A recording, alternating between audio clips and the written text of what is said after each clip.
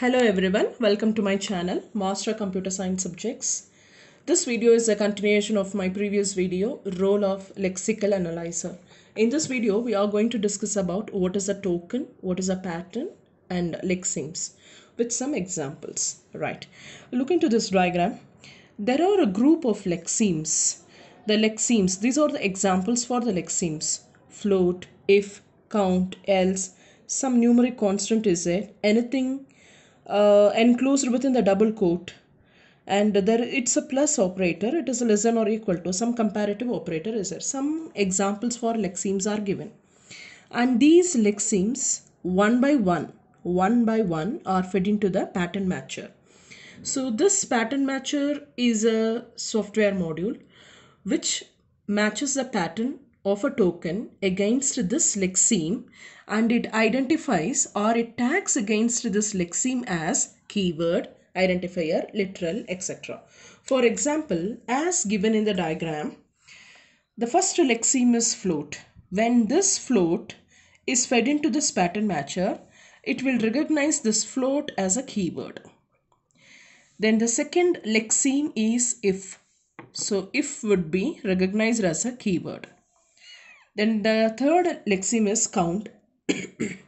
Count is a name of a variable. So this pattern matcher would be recognizing it as an identifier. Else is one of the lexemes. This else, once it is fed into the pattern matcher, it will be recognized as a keyword. Next, 6.02E23 is one of the lexemes. It would be recognized by this pattern matcher as a constant. 6.02E23. So value is a name or a literal or a string which is enclosed within the double quote. Once this is being given as input to this pattern matcher, it would be recognized as a literal. Next, plus is there. Plus is identified or recognized as operator. Similarly, less than or equal to is also operator. Right. This only we discussed as a task of the lexical analyzer. What lexical analyzer does? It reads lexeme by lexeme and recognizes the lexeme, what token it is. So that only I have given here as a pictorial representation. Now we understand what is lexeme. Lexeme is a sequence of characters, or it is a basic meaningful unit of a program. Okay, what is a pattern? Pattern is nothing but a description of a token. Pattern describes how a token must be, how a keyword must be, how an identifier must be, how a literal must be. So pattern is nothing but the description of a token. What is a token? A token is a pair of information consisting of a token name and an optional attribute value. Okay, now example is given. Suppose this is a statement. Imagine that this is being read by the lexical analyzer. Lexical analyzer reads character by character. Once it reads printf, it could recognize this as an identifier. Let me write it in a short name ID. Next, there is a open parenthesis, there is a close parenthesis, and there is a semicolon. This open parenthesis, close parenthesis, and semicolon can be recognized as a special symbol or special character by lex. Then this portion, whatever is enclosed within the double quote, can be recognized as literal by lexical analyzer. Then once again the score is a name of a variable, so this would be recognized as identifier. This is the way lexical analyzer works. Okay. Now, in general, most of the programming languages cover the following classes of tokens. Let us see. There might be one token for every keyword. For every keyword, there is one token. And the second step, you see, one token for all the identifiers. Recognizing all the identifiers, there is only one token. But for every keyword, there is a token. Okay, now let's move on to the next thing. There is a token for operators. Either individually there will be a token, or class wise there will be a token for operators. For example, plus, minus, star, slash, slash can be recognized as arithmetic operator token. Then less than, greater than, less than or equal to, greater than or equal to, equal to equal to. We know these are all the set of comparison operators. For this set of operators, there might be a token. Right. Then one or more token representing constants. One or more token means one token might be for numerals.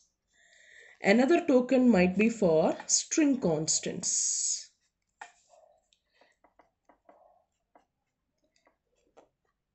Then last but not the least, tokens for punctuation symbols such as left parenthesis, right parenthesis, comma, semicolon, etc.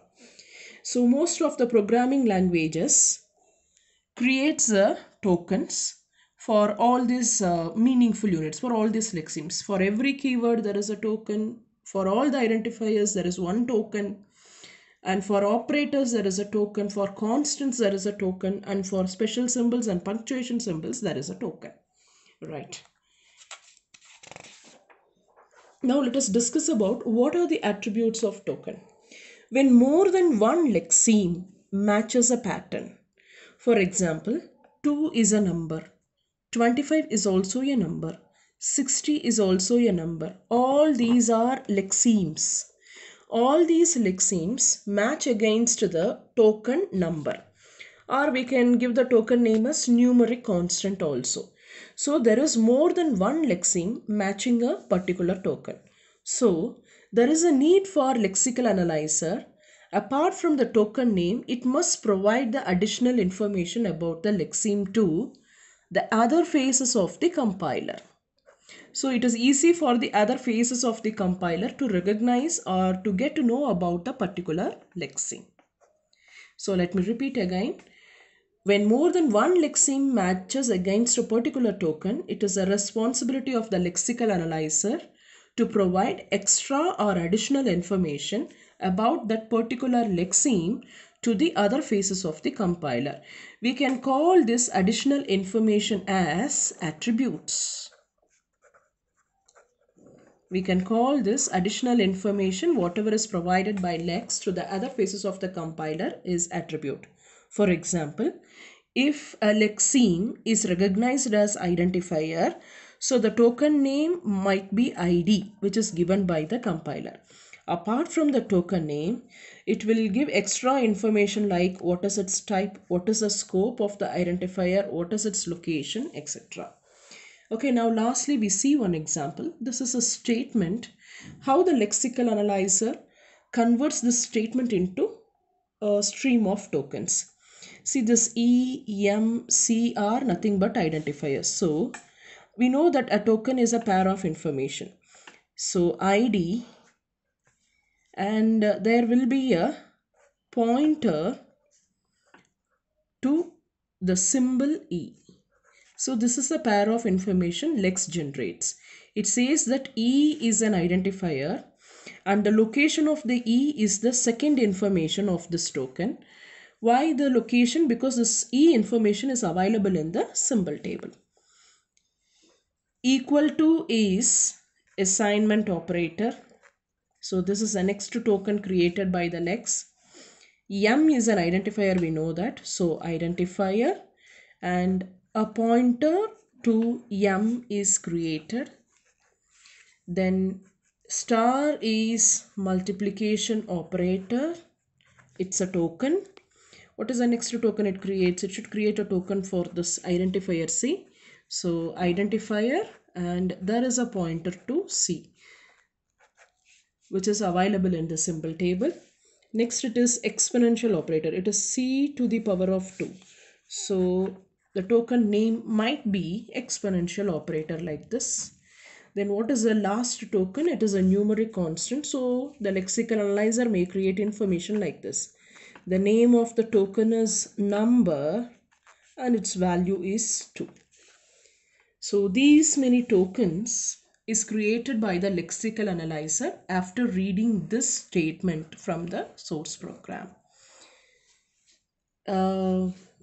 E is an identifier and there is a pointer to E. Equal to is an assignment operator. M is an identifier pointer to M. then multiplication operator, identifier for C, exponential operator, and finally there is a token for the number whose value is 2. I hope you have got an idea about what is a token, pattern, and lexeme. Let's meet in the next video. Before that, I request you all to subscribe to my channel, share with your friends, also comment. Thank you.